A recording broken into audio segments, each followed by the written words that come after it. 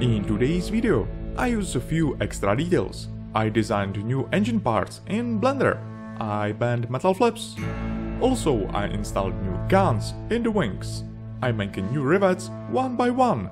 I measure the red dots. And of course, I have a need for minor weathering.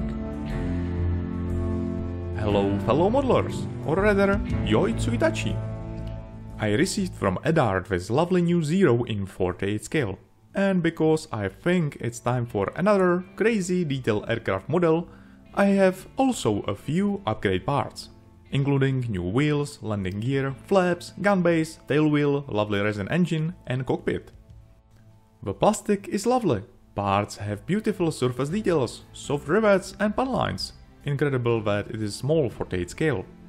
The kit has complex interior details. Primarily the cockpit could be difficult for beginners, but on the other hand is more realistic. The Zero is between the Spitfire and Messerschmitt the most iconic plane of World War II, so let's make the legend. I think it will be fun. The first improvement is detailed resin cockpit. Eduard recently switched from resin casting to resin printing. The advantage is that the prints are more stable and precise. Also, it's easier to remove printing supports than large excess mold runners.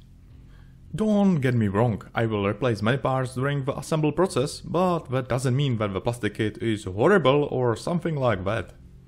As you can see, the difference between the plastic and resin details is almost negligible. Therefore, you can build beautiful models even from cheaper weekend editions, so don't worry, you do not need to spend the savings to make an excellent model. Japan manufacturers use iconic blue metallic primer for the interior, also called Aotake. An excellent life hack is to dilute paint with a leveling thinner and preserve excess paint for future use in cheap 5mm syringe.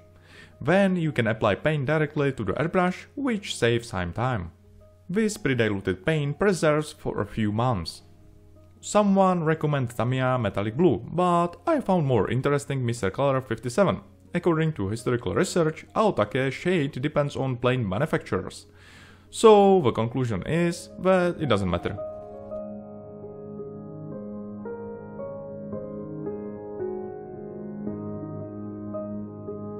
I sprayed the cockpit, including the seat with a silver, and then applied chipping varnish. The varnish allows to remove the top green layer with the water.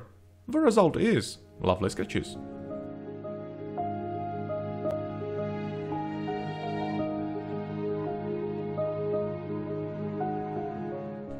I like water-based acrylic paints for paintbrush. The drying time is only a few minutes and they are odorless.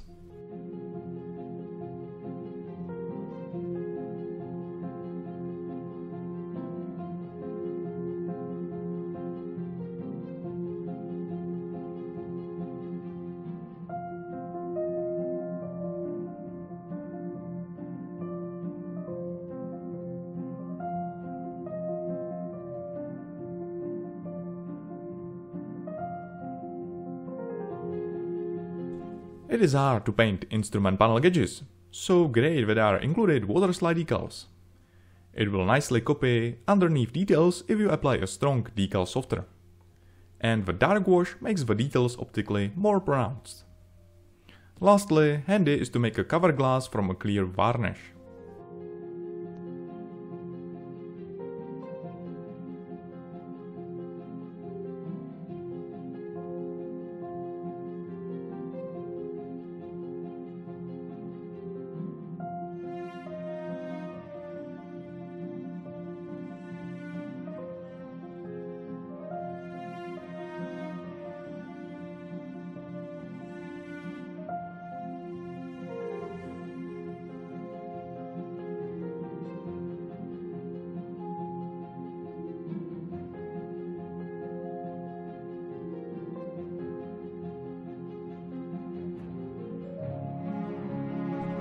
As you can see, the cockpit has insane details, like a gun sight with a reticle. It is shame that it is only small 48 scale and all details will be hardly seen. I know, I have more resin parts than the plastic ones, but it is really enough? I want to achieve something similar like Focke-Wulf 190, which I made 2 years ago, Consequently, I am cutting out engine panels with a razor saw. By the way, it is perfect tool for all modifications. I visited Oxford and Imperial War Museum recently. You can find there wrecks of late versions of Zeros. And you can notice a fire partition and lovely oil tank. They are located between the cockpit and the engine. There are no available details for this, so I opened Blender 3D editor and designed new parts. Then I realized that the early version of Zero was completely different, so I returned to the drawing board and designed new ones, which was correct for my model.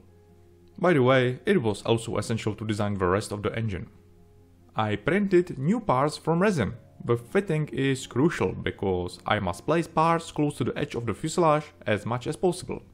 Therefore, it is essential to bevel resin and plastic parts. After all, it is lovely detail and will make a model more interesting and unique. The 3D models are available for my Patreons or on Cult 3D. I am still at the beginning with the details, so the next one is the most important. Yes, the stunning radial engine. The 3D technology allows printing the whole block from one piece, even so there are spare plug wires which you must bend to the needed shape. I am not a big fan of these photo etch parts because they are too flat. Therefore I removed all the wires and replaced them with LED ones, which are easier to shape.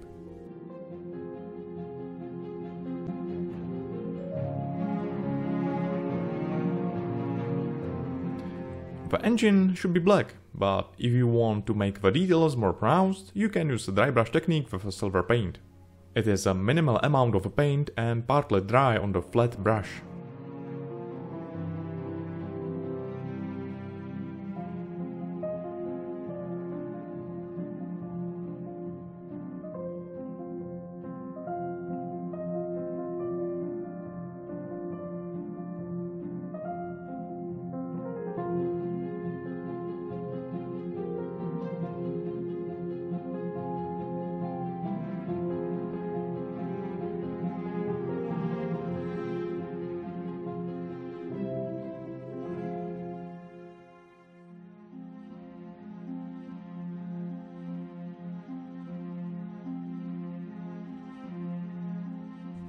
I want to change the shade to more brownish. Good for this is color filter or wash. It will also create a basic weathering.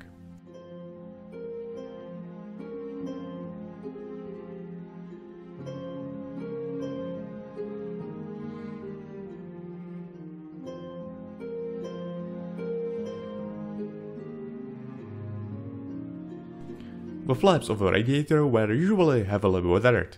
I achieved peel-off paint with a chipping varnish.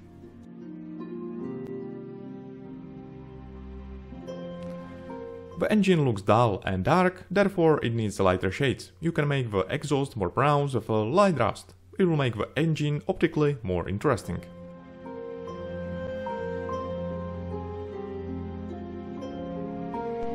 Okay, now we can put the engine aside and make more details.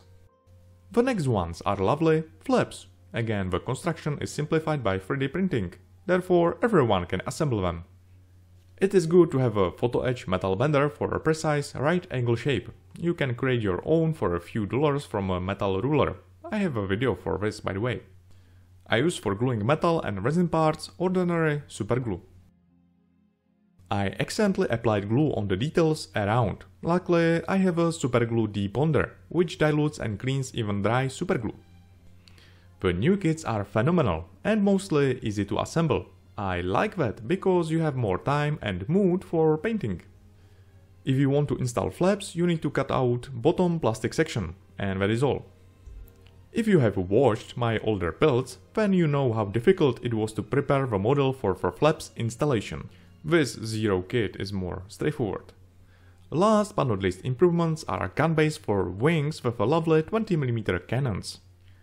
This time I do not need to preserve plastic covers, so I can destroy them freely.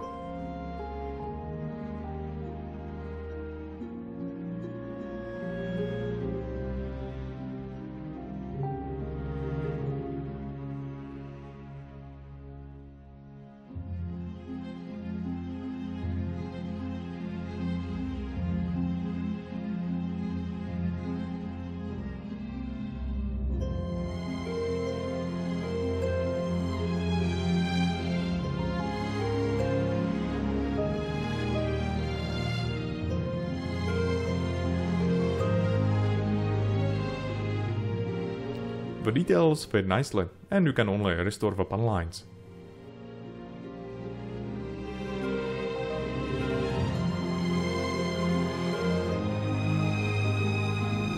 It would be best to be careful with the extra thin glue. Try to apply only a small amount of it, otherwise the plastic could create ugly sink marks. I prefer filling seam lines with a super glue. You can clean excess paint from a plastic with ordinary isopropyl alcohol. I highly recommend gluing flaps with a slow drying super glue. If you apply the flaps obliquely, then you have more time to correct the position and orientation.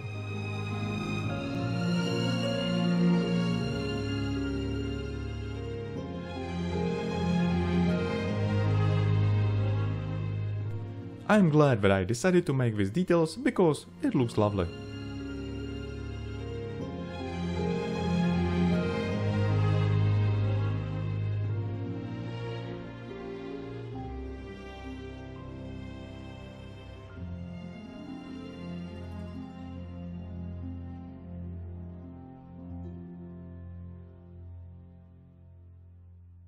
There must be also engine holder construction.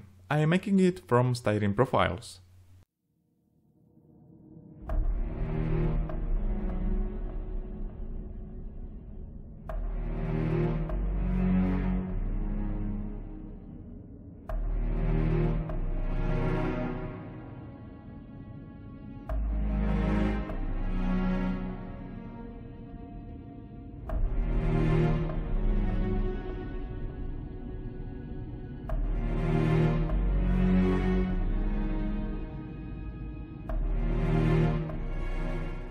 I have a kit of the early Zero version without landing hook. In the point of fact the kit has it, but it must be filled.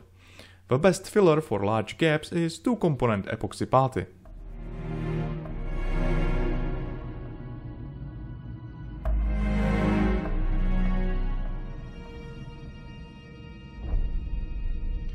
The rivet lines near seam lines are partly destroyed or too shallow.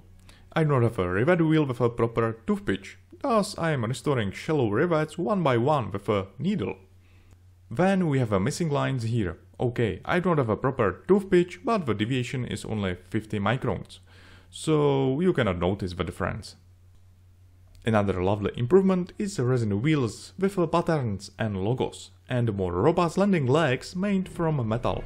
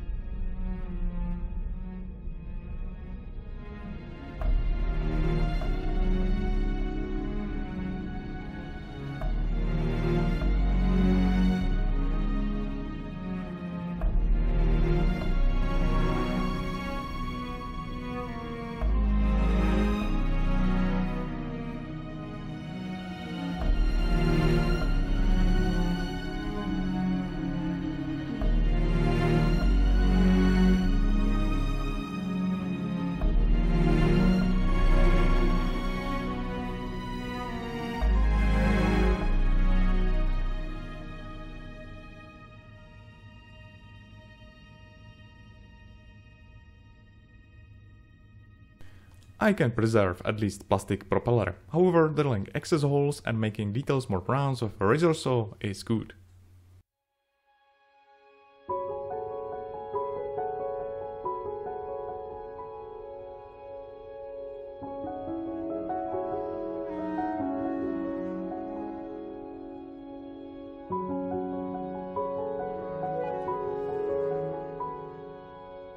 I am imitating soft scratches on the aluminum with a white paint.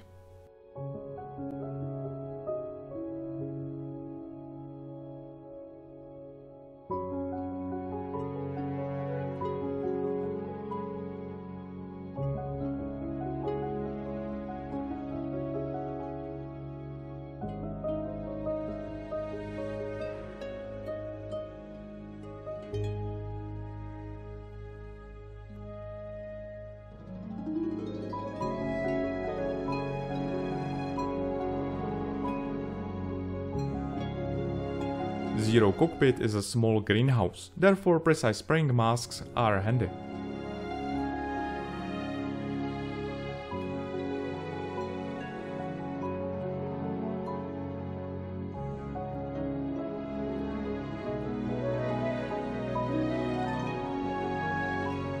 This antenna part is too monolithic, and primarily there should be two of them. I am making a new one from copper wire.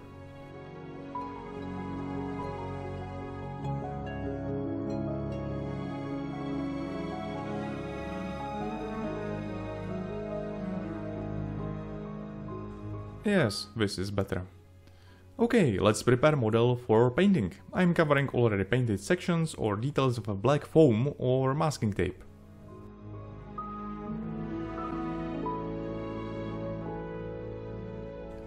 You can see that the surface has some grease and dust. Try to clean the surface with isopropyl alcohol before spraying. You will increase adhesion and durability. I am spraying primer on seam lines or filled sections because you can expect imperfections there.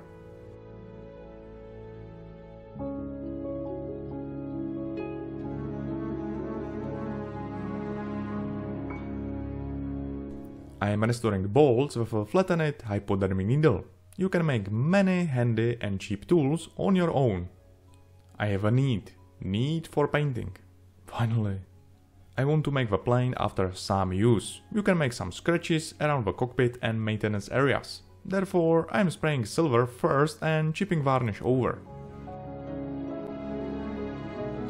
I am using proper zero shade from Tamiya because it's tricky to mix it. Interesting is that the zero has been primed with a red salmon shade, according to photos, so I can use it and make some shading. I am spraying it according to pan lines and rivet lines. The model has only one color camouflage, so it's horribly dull, and it will be fun to make it more likable.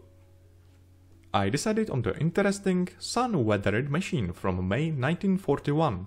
The fuselage behind the cockpit and part of the wings has lighter shade than the rest of the aircraft.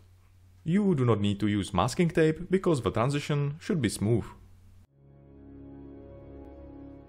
Now the promised scratches. The chipping varnish reactivates with water. You can make scratches with a paintbrush, but more precise is wooden toothpick. When the work is done, fix the result with a clear lacquer varnish. Otherwise, you can accidentally make more chipping than you wanted.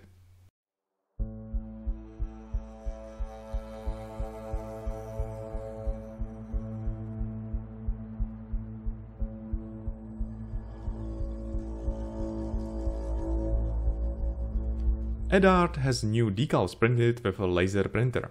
They have some advantages, however, large one-color decals have noticeable printing raster, which can ruin the whole model. Therefore, I am cutting a mask with a cutting compass. The red circle is easy to do, so everyone can make it. I like the transparent masking sheet because it's more straightforward to apply it to the direct spot. Try to spray a soft layer primarily on the edges. The wet layer can flow under the mask and create ugly stains. The advantage of the masking is that you can use any shade you want and primarily paint soft shading. It looks much better than decals.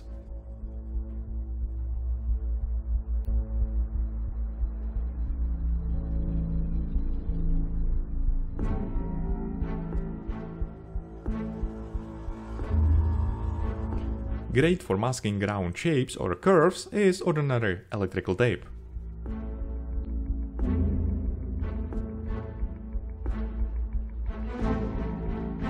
I use small labels from the decal sheet. I apply them with decals chemicals.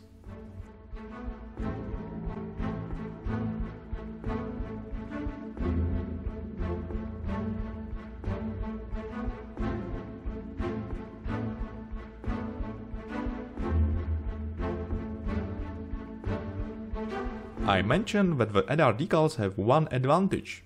Yes, you can remove the top transparent film with a odorless thinner. The result is a lovely smooth layer that looks like a sprayed. Now I'm unifying the surface with a layer of a matte varnish.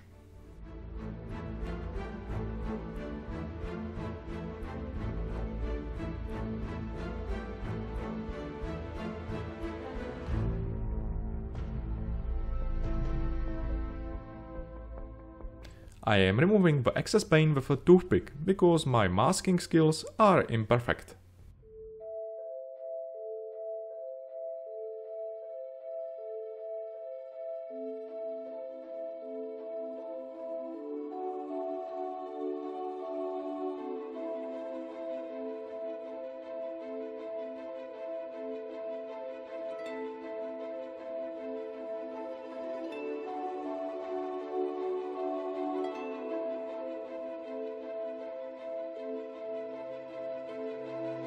If the clear parts fits well, then you can use PVA glue.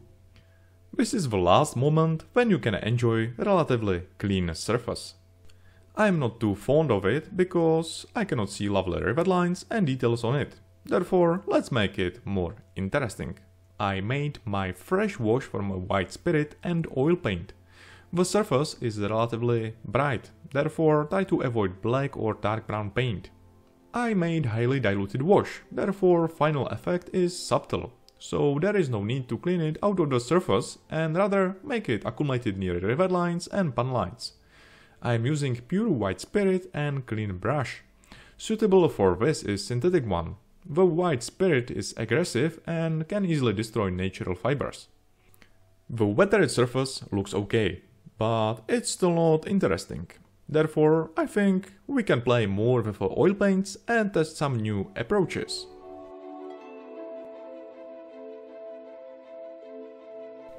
What about imitation of a stressed surface? I am painting highlights near the rivet lines and then blending them. It is handy to have a good quality oil paint with a soft pigment. I know it looks weird now, but I hope it will be more attractive after completion. Now I am blending oil paint with a dry brush. It is essential to spray the model with a matte varnish first, because it works like a sponge and oil paint nicely soaks into the surface. You cannot achieve this result on the clear surface.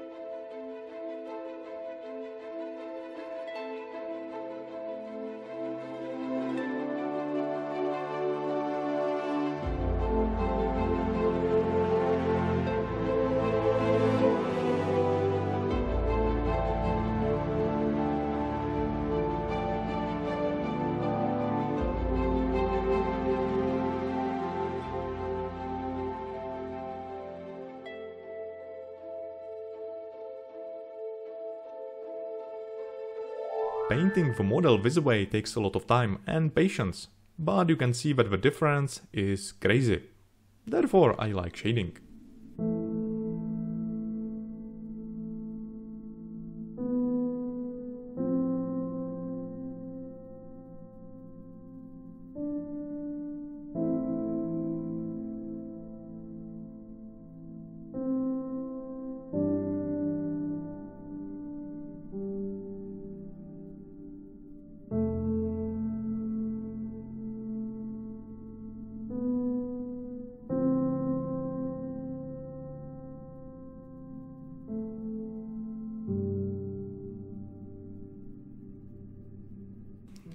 There are missing small details and more weathering. I cannot forget exhaust stains. I am spraying them with a low pressure and highly diluted paint.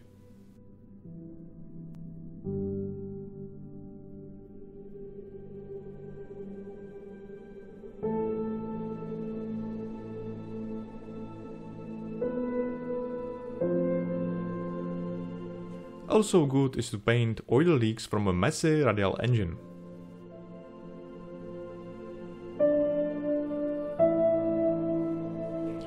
And we are almost done, but I forgot to paint the fuel drop tank. The parts contains positive rivets. It is nice, but even it is a nightmare if you want to fill pronounced seam lines. I tried to recreate the rivets with micro thin balls and lines with plastic fibers from residual sprue. The lines were okay, but the rivets not so much. You have two options. You can remove all the positive rivets and make them negative, or remove all the positive rivets and replace them with special positive rivet decals. In any case, you must remove the rivets. I decided on decals. Quinta Studio recently released 3 rivet lines for different scales. The application is straightforward and the work with them is the same as with ordinary waterslide decals. It looks interesting and the result is splendid. I will use them for the whole model next time.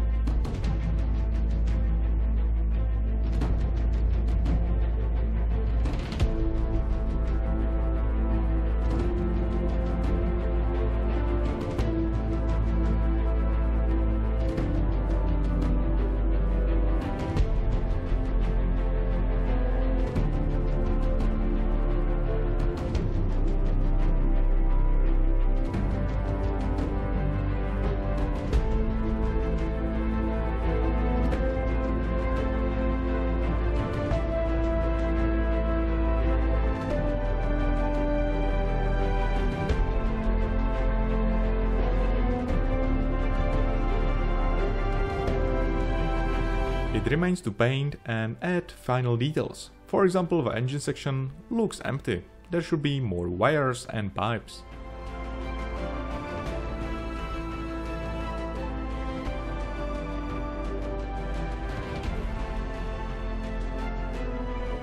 Okay, that is all. I finished the model in 1 month.